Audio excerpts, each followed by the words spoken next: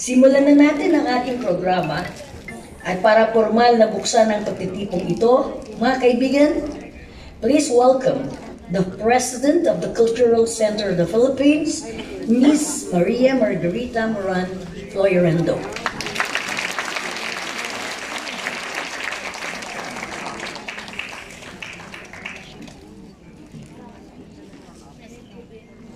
GSIS President and General Manager, Vic Veloso.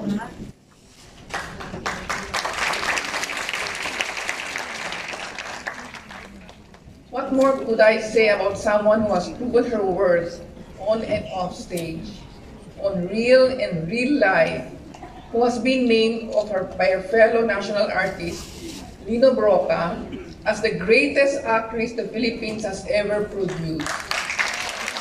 Kaya was na national artist of the Philippines.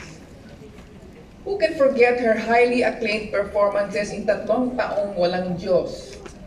Linsay Isang Gamo-Gamo, Inaka ng Anak Mo, Bona, in the launching film of cine icon itself, Himala.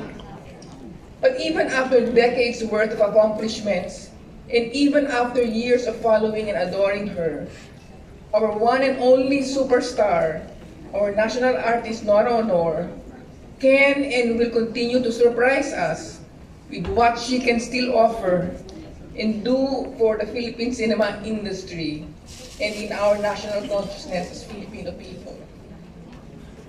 Today, as we celebrate her 70th birthday, ako rin magiging 70 kasi we come from the same era, the Cultural Center of the Philippines, through its Cine Icons program, presents one of her classic films, Bulaklak sa City Jail. Directed by Mario O'Hara and written by Gawad CCP awardee Luwalhati Bautista, this 1984 award-winning film depicts a realistic social condition led by women in the city jail. O'Hara and Luwalhati's creative vision touches on stark themes of injustice, dehumanization, and female oppression, things that Filipinos still experience today. It was Nora Aunor's acting that brought Bulaklak sa City Jail to life. National artist Lamberto Abellana once said, "She can show pain, sorrow, ecstasy, fun, and just her eyes." Alam natin lahat ng mga Noranians, sa mata pa lang ni Ate Guy, ramdam na natin ang istorya ng pelikula.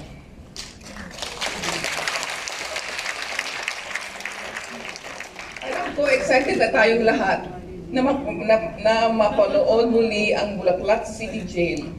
Kaya hindi ako na magpagtatagalin pa. I